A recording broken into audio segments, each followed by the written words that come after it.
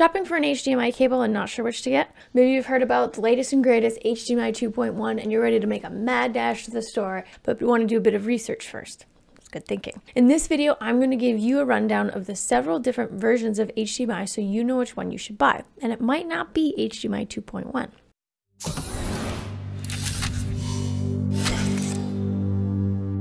If you've used a camera, a TV, monitor, a projector, basically any piece of video technology in the past 10 years, you've seen one of these before. It's what transmits video and audio signals from your device to your display or receiver. They're pretty important.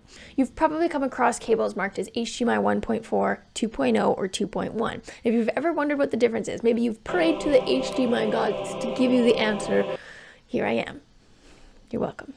1.4, 2.0, and 2.1 are HDMI specifications or versions, and it all started with HDMI 1.0 way back in the old days in 2002. But since then, the standard has been upgraded to support new technologies as well as higher resolutions, higher refresh rates, and higher transmission rates. Most recently, we have HDMI 2.1, and on paper, it's quite an advance over HDMI 2.0, nearly tripling the max bandwidth potential from 18 gigabytes per second to a whopping 48. And that's impressive stuff. But before you're like, pause this video and be like, I'm sold, shut up and take my money, you're going to want to take a look at your gear first. Because when it comes down to it, there's no advantage to using HDMI 2.1 with a device that doesn't support it. HDMI 2.1 is the future, but that doesn't mean that you should throw out any HDMI 2.0 or 1.4 cables that you have laying around and replace them with the latest and greatest. For one thing, that's wasteful. For another, these cables may be perfectly fine for your existing applications and even future ones. If you're shopping for a cable and it's in your budget, it's not a bad idea to pay a little extra for HDMI 2.1. It'll work just fine with any device that uses HDMI 2.0 or lower, since every HDMI version is backward compatible with previous generations. But if you're not planning on upgrading your tech anytime soon, HDMI 2.1 is just really unnecessary.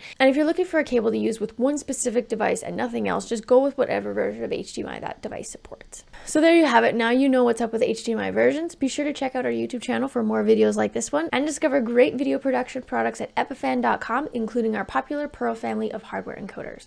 Thanks for watching.